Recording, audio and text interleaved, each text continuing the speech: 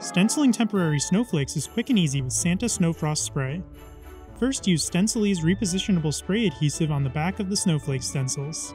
After 30 to 60 seconds, the spray will reach a tacky consistency. Then, press your snowflake stencils in place. Now shake your can of Santa Snow Spray and you're ready to go. Apply the temporary snow spray through the design directly onto the glass.